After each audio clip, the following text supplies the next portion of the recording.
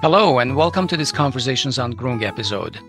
First of all, our usual thanks go to you, our listeners, for all your thoughtful comments on our YouTube videos. We read them all and appreciate your participation. So keep your comments coming, because we also take your thoughts seriously and take your ideas and recommendations into consideration for future shows. One more request for you today. We know that hundreds of you listen to our show on Apple Podcasts, for example, on your iPhone, your iPad, or your Mac computers. So please consider rating our show and leave a brief review. More reviews will help us become more visible and recommended by the platform, and we're always interested in reaching a wider audience. So please pause this podcast and go to your podcast app, search for Groong, make sure you're following us, and then give us a rating that you think we deserve. Okay, on with our show. On this show, we've discussed in a number of episodes the Georgian parliamentary elections which took place this past weekend on October 26, 2024. Political developments in our immediate neighbor to the north have strong repercussions on Armenia as well. So to discuss the wake of these elections, we have with us Johnny G. Melikian, who specializes in the politics of Georgia and the South Caucasus.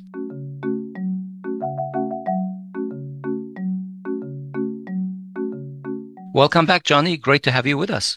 Welcome, Johnny. Good evening. So, Johnny, to sum up the results, the ruling party Georgian Dream got around 54% of the votes, while 4 opposition parties overcame the 5% threshold to get into parliament. Despite criticism, the OSCE and international observers have essentially accepted the election results and are ready to work with the new government. Not so with the US, which is also supported by the EU. Secretary of State Blinken called for a full investigation into, quote, breaches of international norms, unquote, during these elections. And in that vein, Georgian President Salome Zurabishvili and the opposition parties are rejecting the election results and also alleging that there was Russian interference without really providing supporting evidence.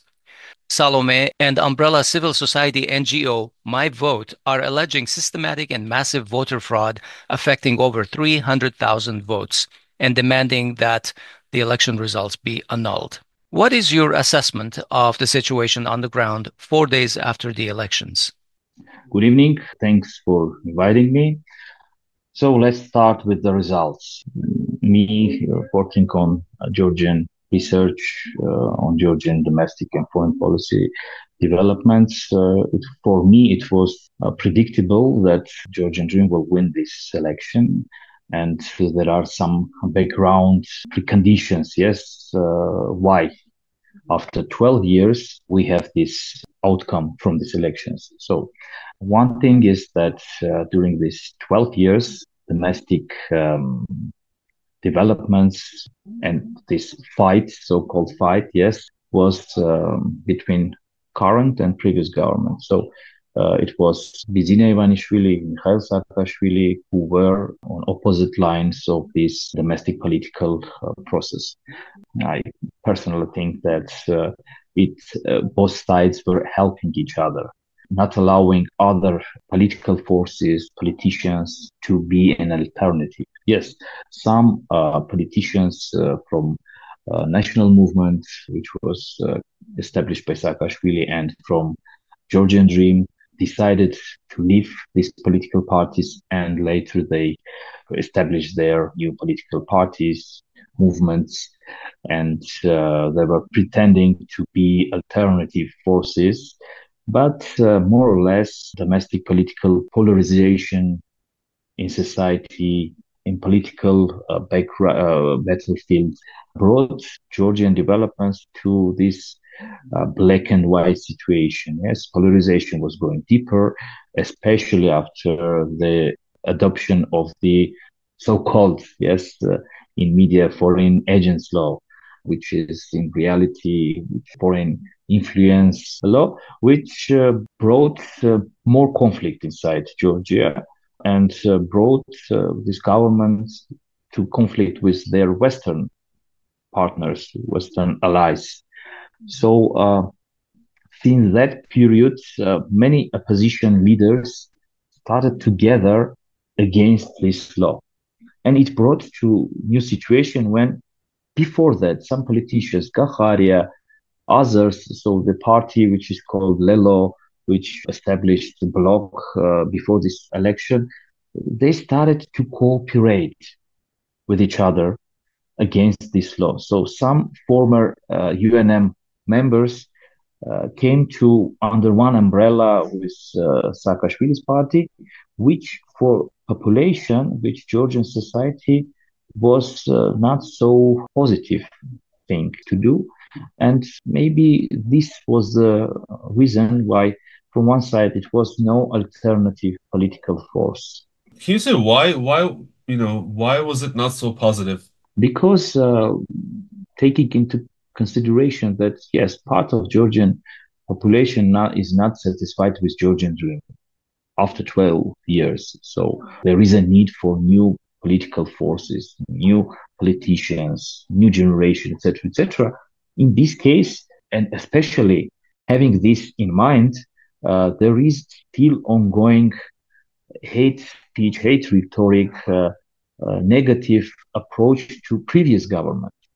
And this brought to a situation when for some part of Georgian population, even having critical approach to this government, if they came and part of them came to polling stations, they were deciding less negative or the less worse political choice. So for them, both choices were not so positive, and they thinking which is less negative for them. And here we have also these narratives which were used by these both sides. So for Georgian ruling party, they were using during this year terms of global world power, stability in Georgia, not to be involved in this, not to be part of this Russia-West confrontation, not to be battlefield for this conflict, etc. So they understood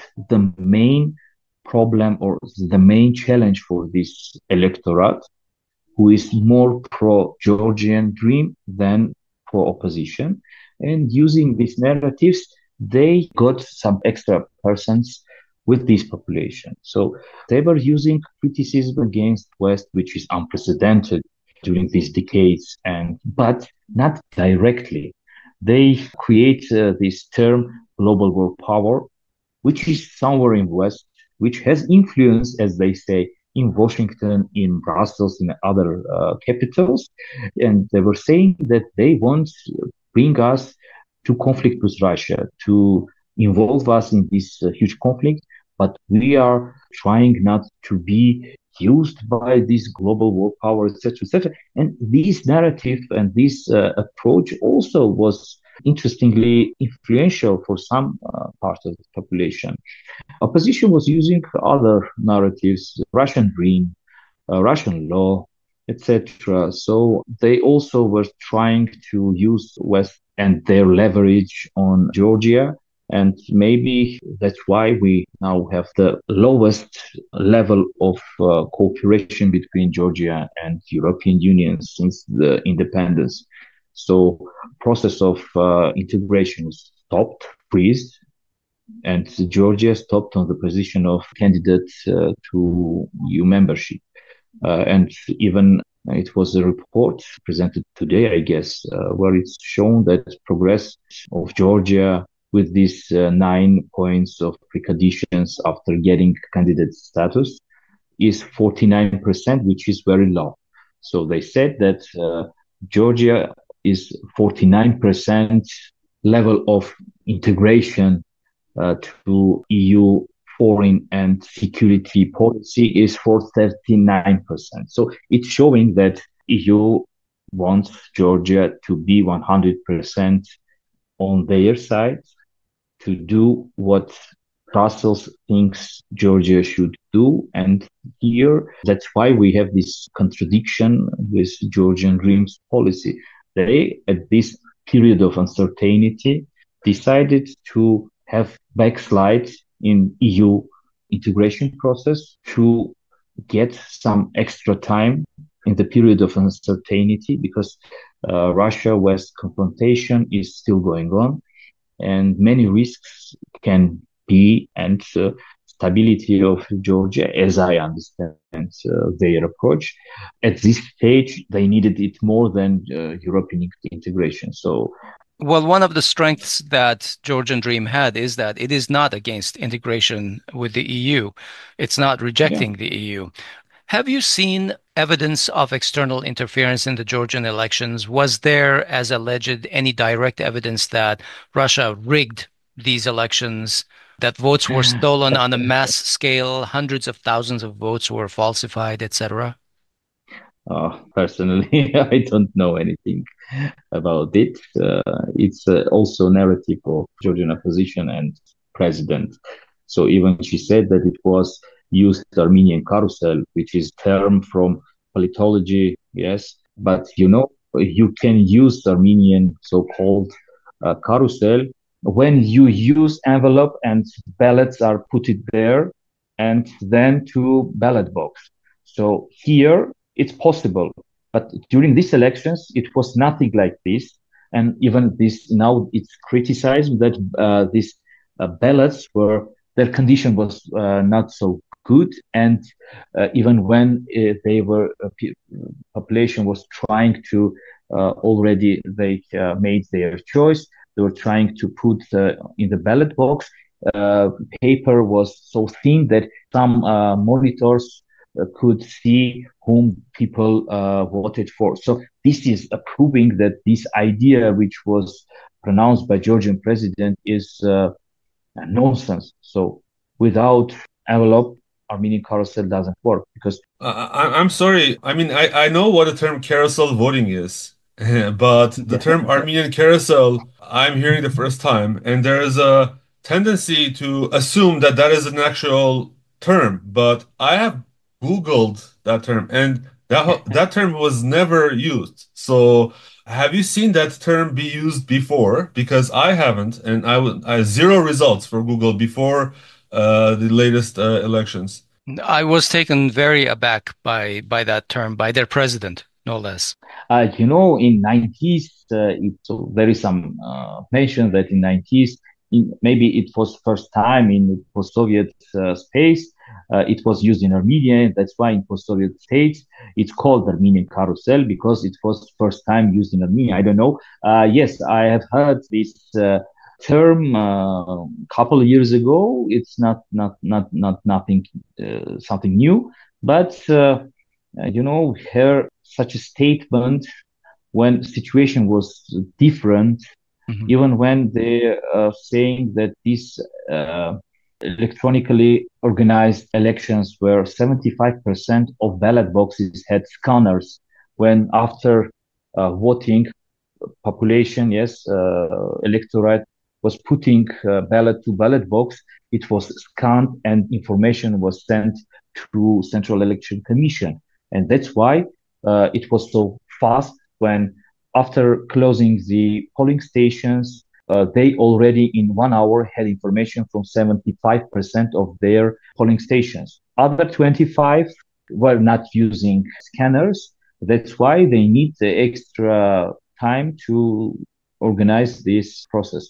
So that's why until now there is one case and one pro government person is now arrested because of fraud, and prosecutor's office, even after some statements by president, invited her to prosecutor's office asking what evidences she has, and during this investigation to give them this information. So this means that government is more or less thinking that they win these elections, and now they are trying to protect this situation. So, and even OSCE ODIHR preliminary statement is saying that yes, some violations of law, some problems, etc., but they are not saying that these violations changed the outcome of this election. So that's why now at this stage there is a space for some manipulation from both sides. And when the main final statement will made, this will be the last word from this special organization which is working on elections, because it will be hard if OIC or DIR will say that with problems, with many with this polarization issue, with other things, yes, with some recommendations what to do before next elections to improve this, blah, blah, blah.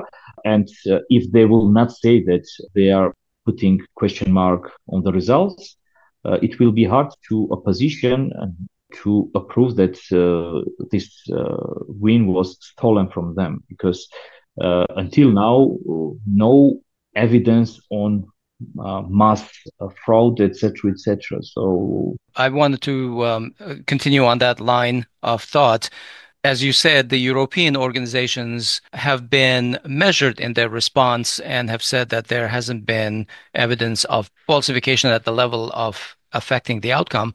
But the US has been very aggressive in pursuing investigations and demands like that. Is there any kind of a gap between the US and the EU policies regarding what's going on in Georgia?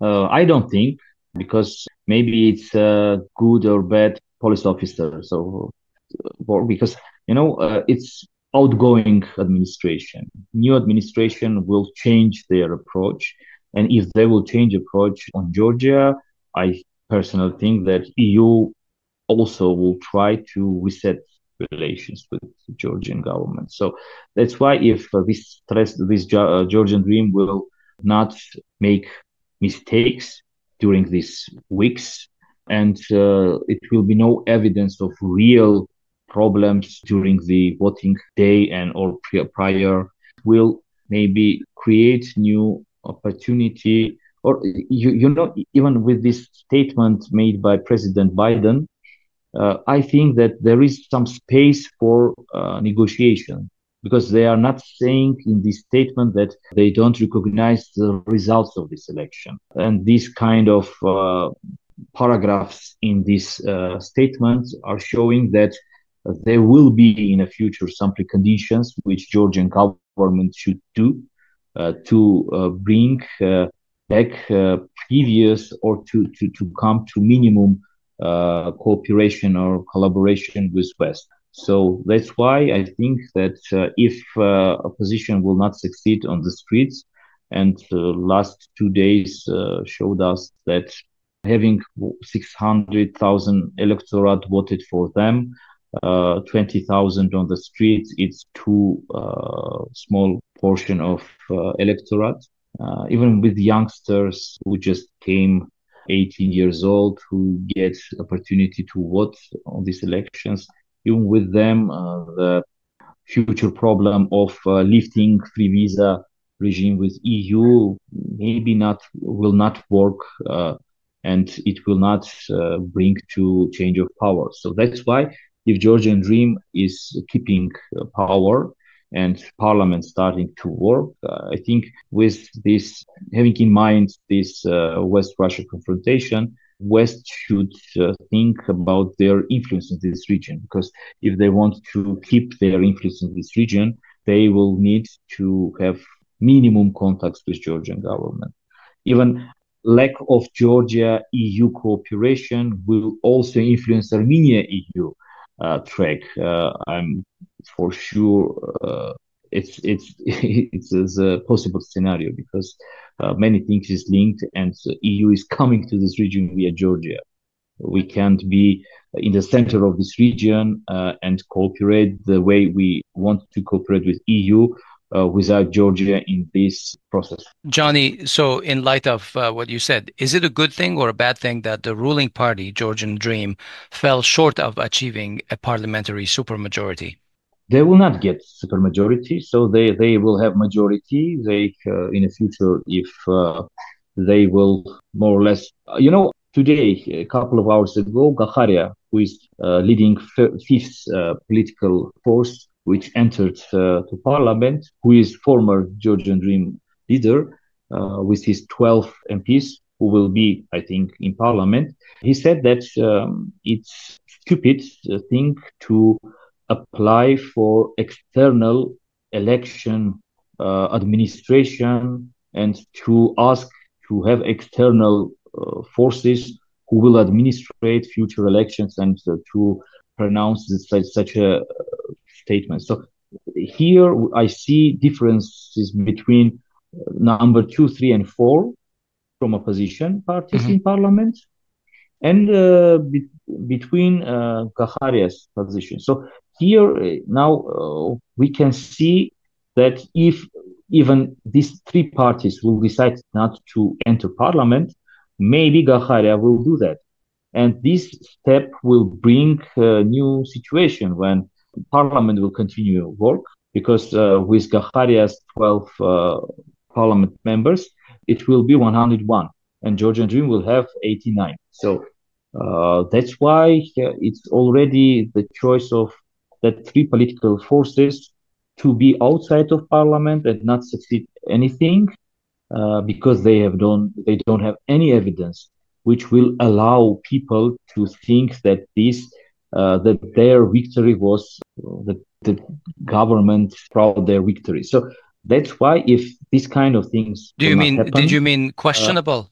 Yeah, questionable. Population will not go on the streets, and here it will be a choice to enter parliament, to be opposition to this government, or not to enter. And in a couple of years, they can't be the same as they are now, because they got this percent of assistance from more than 500,000 population.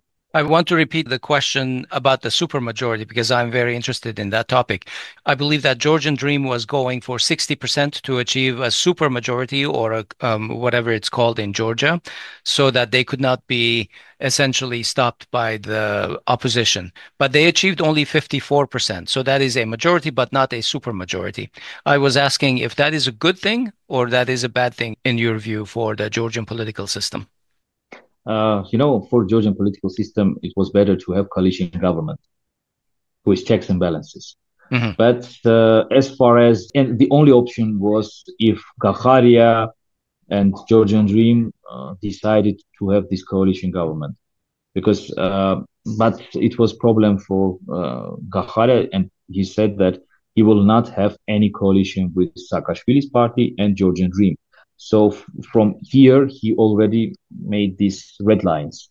And but as far as 3 other opposition forces were so anti-governmental, so in this case, it was impossible to imagine that some parties from this list will be ready to have this coalition. And Georgian Dream also was not trying or not willing to share power with them. So that's why they were pretending, they were showing that they are sure that they will get this supermajority. And it was a special trick for election, because they wanted to have these overestimated feelings in Georgian society. And when they got this parliamentary majority, it was easier for some part of Georgian population who are against them to agree or not to accept this information. It was something psychological, I think, because I'm sure that even they had information that they have no resource to get this supermajority. Even for them, it was disputable whether they will get more than 50% or not. My analysis was that they can get 45-50%, but they took 4% more than I was expecting in this case. But here also many things were linked to this activity during the election. So it was middle. If opposition worked harder, smarter during this year, especially in the regions, which I haven't seen from them, more people came during the election to the polling stations. And then opposition had chance. But with this 59% of people who came and voted during that day, it was more positive for Georgian Dream.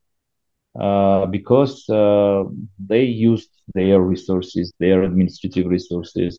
They were also trying to organize buses, transports for people who wanted to go to vote, etc. So it was in many reports. But it's hard to prove that these people who came with this bus or this car to this polling station, whom they vote, and how their votes influence the last result of this election. So that's why they use some psychological things, some narratives, which worked. And even it was interesting. I was just telling that Alliance of Patriots, which is conservative, semi-populist, pro-church party, they gathered with 70 other conservative forces, but they got during this election 3%, more than 3%, but they didn't enter the parliament.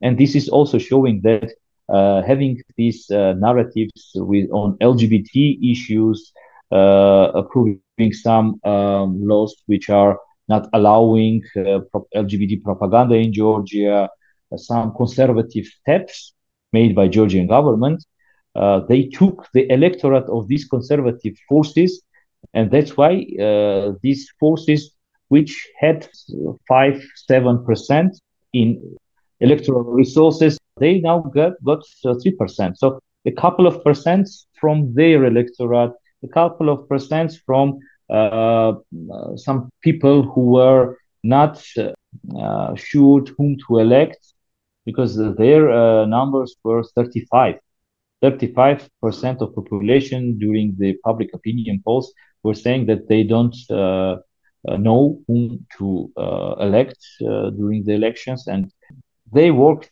they used all their resources to keep power. And contrary to this, I haven't seen opposition trying to win separately. That's why they started to push the idea that they should get common more than Georgian dream, and then create this coalition. And that is why Salome Zorabishvili proposed her Georgian charter idea with new technocrat government who will be for 1 year. They will make some institution reforms. They will cancel some laws, etc. And then they will have, they said before the election, they will have snap elections where each party will go separately. So it was showing that none of them was even thinking that they can win separately. Yes. And it was a problem of them together, because ambitions of each political leader of these political parties is also very high.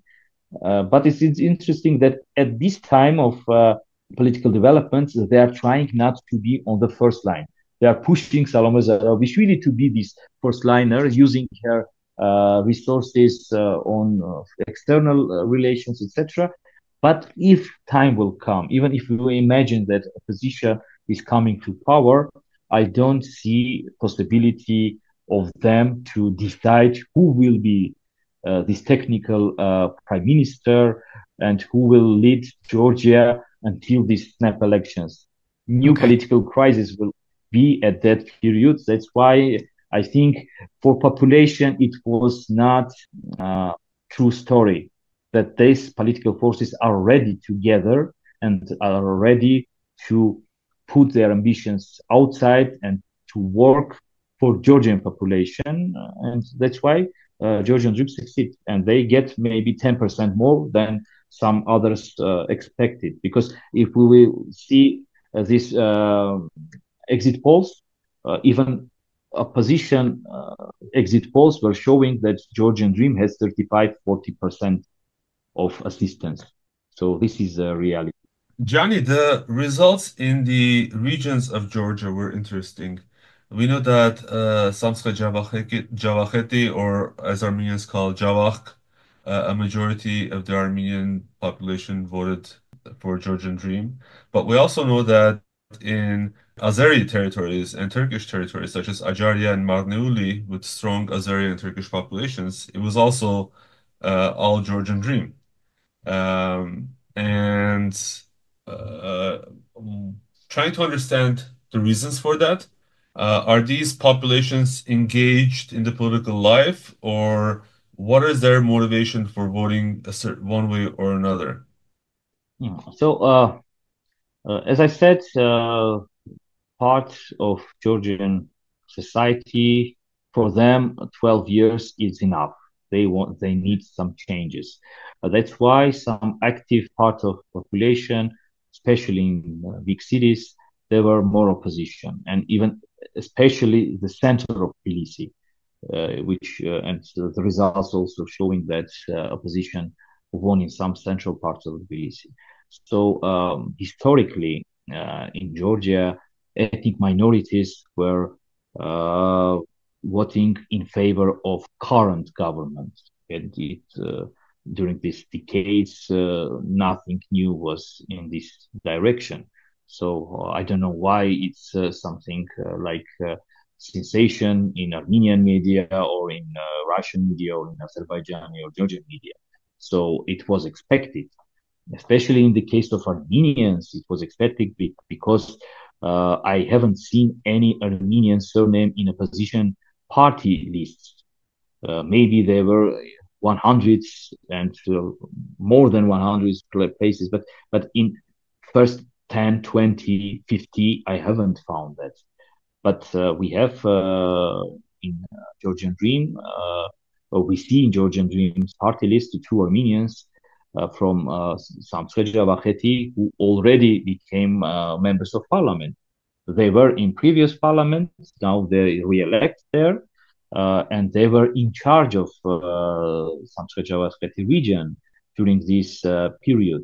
You know, they moved to a proportion system party lists, but they keep, as Armenians, they keep some elements of majoritarian system, just fixing some candidates from party lists in some specific regions. And so these Armenians were in charge of Samtskhe-Javakheti, Ninotminda in Halkalaki, some Azerbaijanis in charge of Melikian, etc., etc.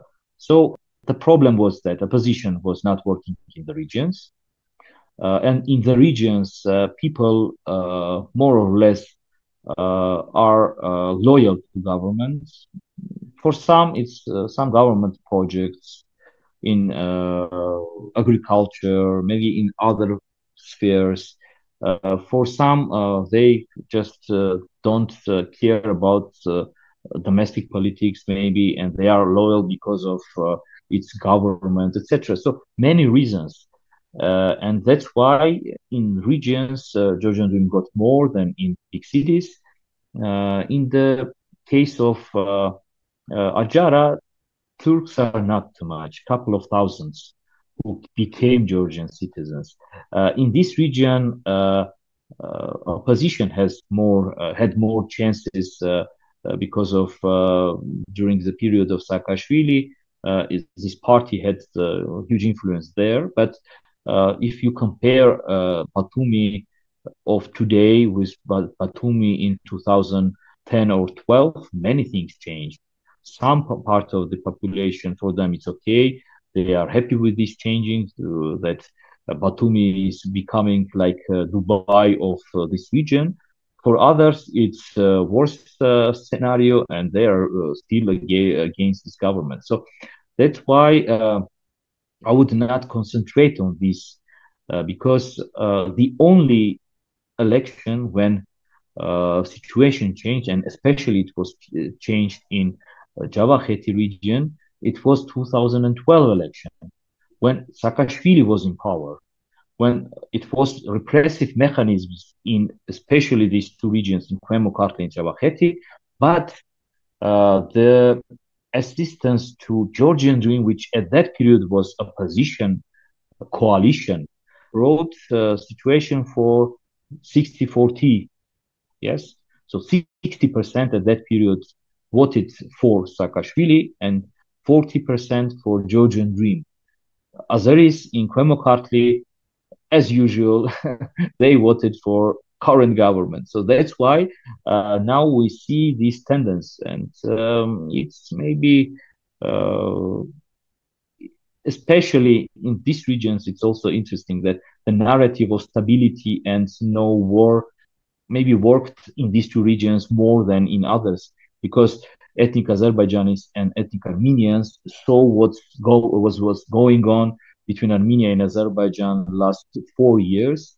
That's why they maybe had this extra feeling of necessity of stability and peace in Georgia and behind Georgia. That's why maybe 5 or 10% more came to uh, polling stations and vote for this government. Who knows? We need some public opinion polls to describe the main reason why, but I think that some situations and some specific things which brought to this result I have already described. Okay. Some, especially I believe pro-EU Georgian politicians, appear to blame Armenians for the loss of, for the victory of Georgian Dream. I would count the incident where Zurabishvili used the term Armenian Carousel as part of that tendency.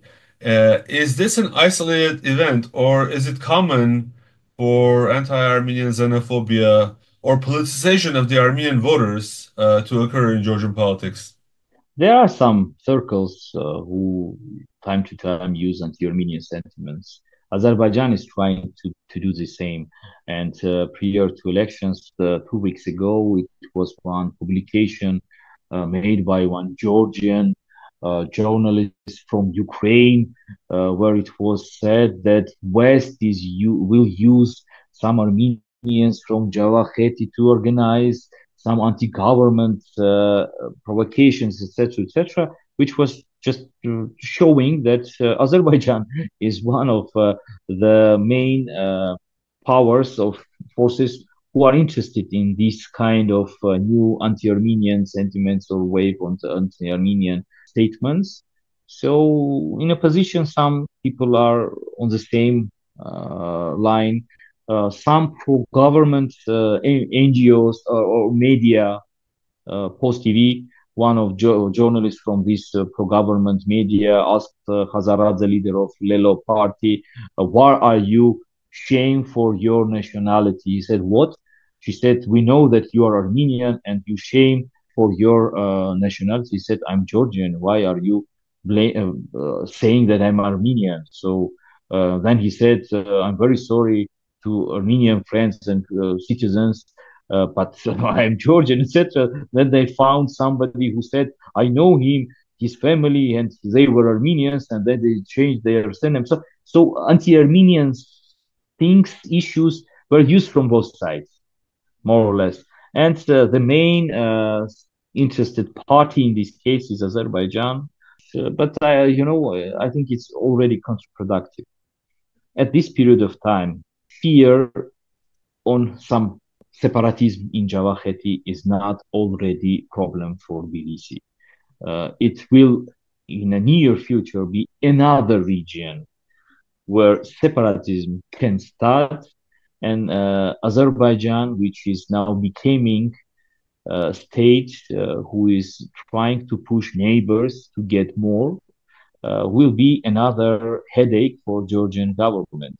Maybe for this government, it will be more headache because if Saakashvili will be president or his team members will be in charge of Georgia, maybe some things will change, but they will be more or less more pro-Azerbaijani that this government is because these governments realized after especially 44-day war that they should balance the relations between Azerbaijan and Armenia in their case. And that's why at the beginning of this year, in January, we signed this document fixing a strategic level of our relations. So it is clearly showing that for Tbilisi, for this government, relations with Armenia are one of top priorities. And in this case, it was very interesting that Armenian Prime Minister Pashinyan visited Tbilisi with official visit a couple of weeks before these elections. So it's also factor in Javakheti, I guess, in other parts of Georgia where Armenians live. And even Saakashvili's letter to Armenians and Azerbaijanis asking them to come and to vote, etc., etc., it was not working because Saakashvili during this period when he is not president made so much pro-Azeri statements that for Armenians in Georgia, maybe it matter his position, and that's why his party is not so popular, I think, in Javakheti.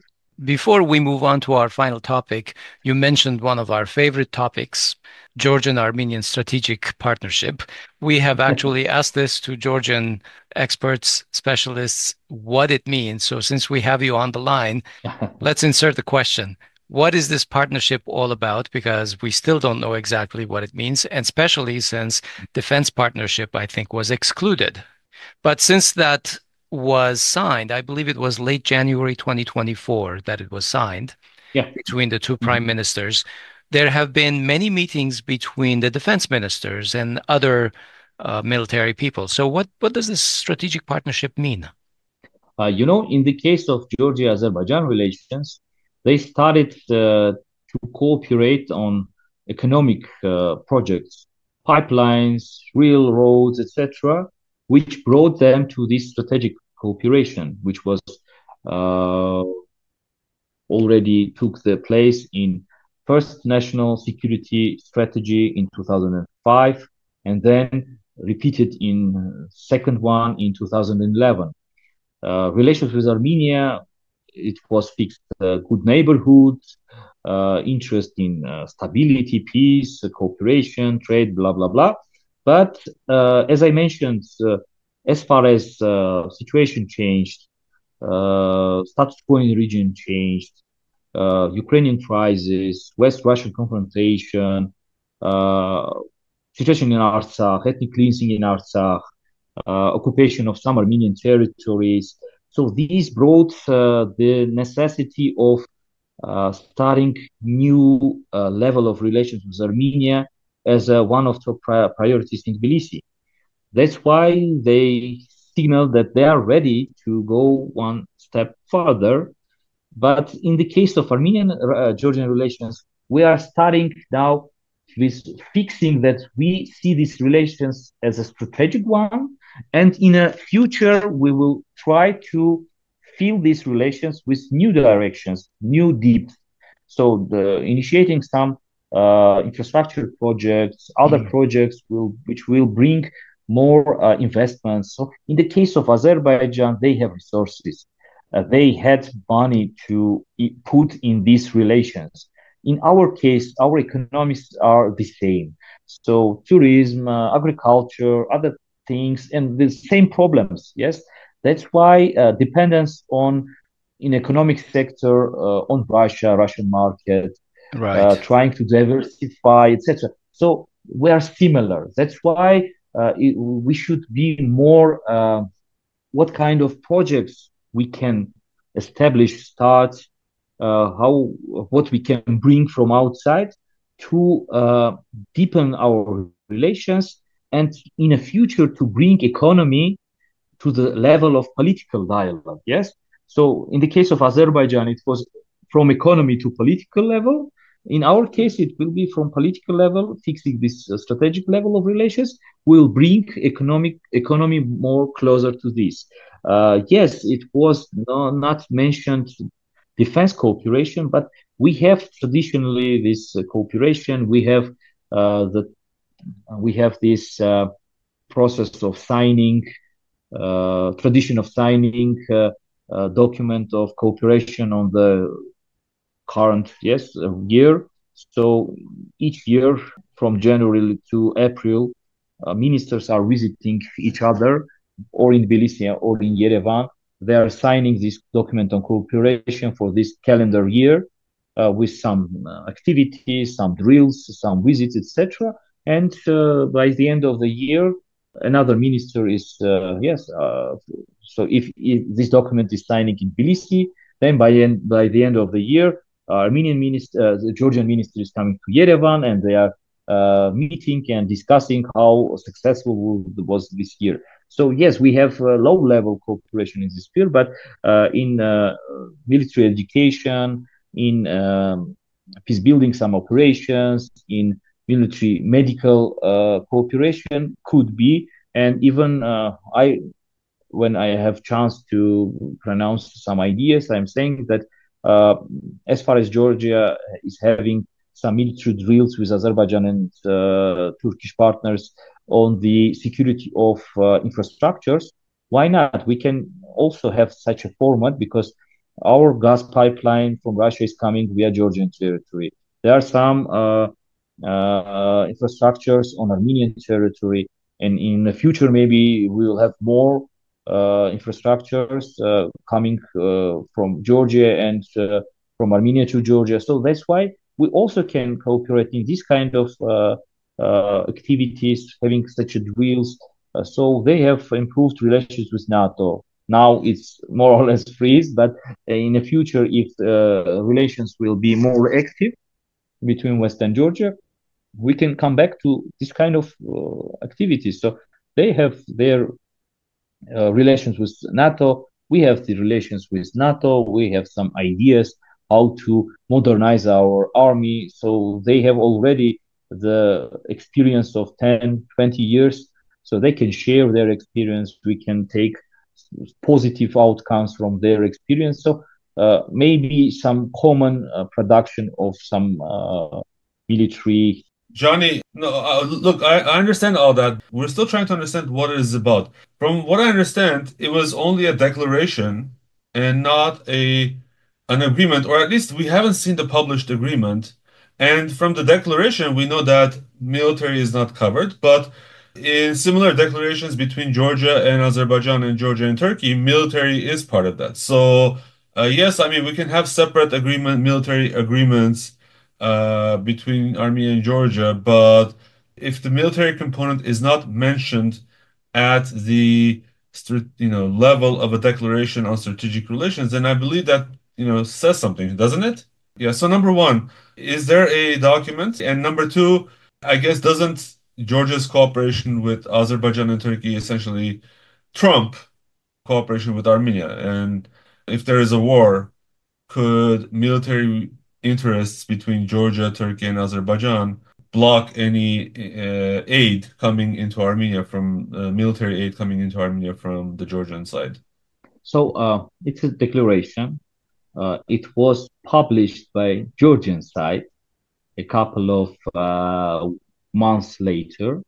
So it's declarative document fixing some positive expectations on this relation. So the main document between Armenia, this agreement was signed during the Kocharian's presidency in 2001. So some elements of this document are still actual, but I think personally that having this declaration already, maybe in future, in 1 or 2 years, we need to have another agreement which will already fix the directions of our cooperation, where both sides are ready to go deeper. So it's answer on first question. So maybe when Georgian political drama, political developments will go into positive direction, and next year they will have time for active foreign policy agenda. Maybe we can bring back to this issue, and on their relations with neighbors. So also the outcome of this process will influence our relations. What I mean, so if West is cutting relations with Georgia, Georgia will have to start reorientation of their foreign policy. And some Armenian experts or commentators, yeah, it's better to say commentators, commenting on Georgian developments, not going into details, are saying that If it will be not West, it will be Russia. I don't agree with this. Russia is low influence in Georgia. The main hard influence is Ossetia and Abkhazia. They are keeping them independent, yes, not integrated into Russian Federation. And this is keeping Georgia not to be anti-Russian, because if they will start anti-Russian activities, Russia then will use this momentum and to unite Northern and Southern Ossetia and to invite Abkhazia at minimum to union state, etc. So this is not allowing Georgia to be more critical on Russia, even having these bad relations with Russia, having no diplomatic relations, etc., etc. So in this scenario, when West is cutting relations with Georgia and it's not resetting these relations, Georgia will have to go to either direction. So China will be more influential in Georgia, and neighbors, Azerbaijan and Turkey. So they will be more, they will be more happy with this outcome. They will get new opportunity to go deeper, to have more influence, leverage in Georgia, which is not in our interest, I would say. So that's why I'm keeping saying that I keep saying that in our interest is that Georgia is continuing its policy on Western direction, having some, yes, minimum cooperation with West, not provoking Russia or not to doing something which will be seen as a provocation from Russian side, because their balanced relations in this case, not provoking Russia and continuing pro-European policy, is allowing Armenia to have, trying to have this balanced foreign policy, because we having being part of Eurasian Union, CIS, etc., trying now to have deepening relations with European Union, etc. That's an interesting point you raise. Georgia and now Armenia are the only states in the region that have pro-Western, or not pro-Western. I mean, not the states, but the leadership has tried to have different overtures towards the West. So if Georgia does pivot away from the West, or if the West alienates Georgia, then Armenia and Pashinyan's leadership will stick out as a sore thumb in the region. And isn't it time for Armenia to also reconsider its foreign policy? You phrase it as a balanced foreign policy, but given the lay of the land in the region, given the fact that neither Russia nor Iran nor Turkey nor Azerbaijan wants the West in this region, does Armenia, and now with Georgia cooling its relations with the EU, does it signify a shift for Armenia as well in terms of the pro-Western and pro-EU policies?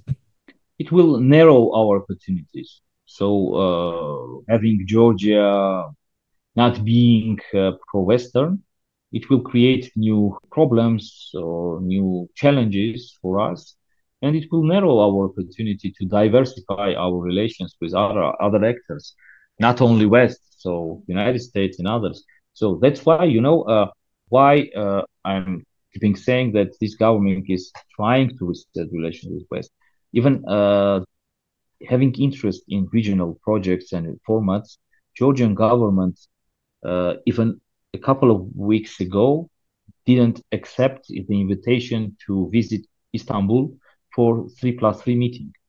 So they are still trying not to be involved in such format where West is not participating, where members of this format are trying to push out West from this region, sending message that, guys, we are ready to cooperate with you. We are ready to continue this path, but with our approaches, not push on us on some specific things.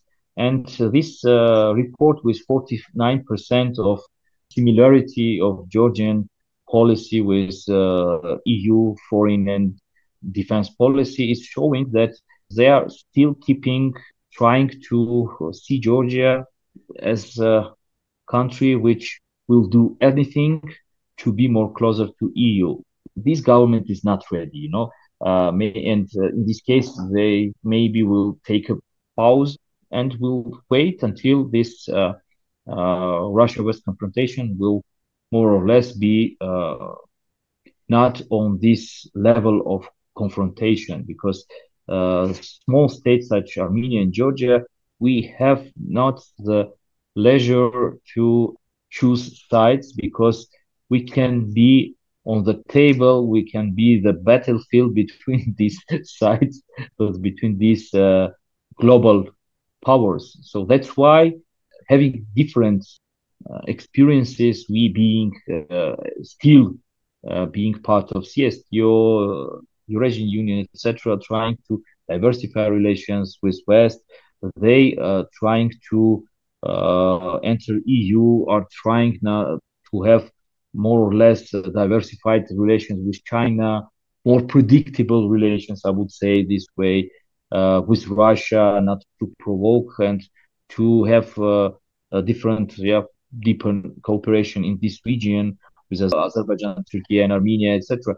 So even Georgian Prime Minister visited Tehran when Pezeshkian's inauguration was. So he was criticized by opposition, but it's showing that Georgia is interested in regional developments, in regional processes, and they are showing to West that they will not be for 100% identical to their foreign policy, because Georgian government, Georgian state has its own interests, and some of them are not in the same line with Brussels' position. So it should be some differences where they will not have common ground, but it's not the problem that should stop this process. But we'll see, yes, how things will develop. And we should hope that they will improve relations with West, and both of us will continue to diversify economically, politically. We will work with other actors, and we will be more developed and not divided by some world powers which are in conflict now. And maybe in the near future, in 10 or 20 years, they will change their policy. And that's why we should be more flexible, not to be under the attack of some other states or, I don't know, organizations. Yeah. Okay. Thank you, Johnny. Let's leave it there for today. This was a very interesting conversation, and we look forward to keeping up with you in the future. Thank you. Thank you for this opportunity, and see you soon. Talk to you soon.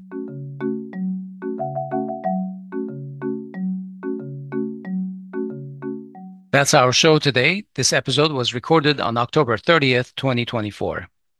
We've been talking with Johnny G. Melikian, who is a senior research fellow at the Orbeli Center for Analysis and the head of the Center for Political and Legal Studies. He has worked as a consultant for the International Crisis Group and was a visiting fellow at Georgia's Ilia State University. For more information on the participants in this episode, check out our show notes at podcast.groong.org/episode number.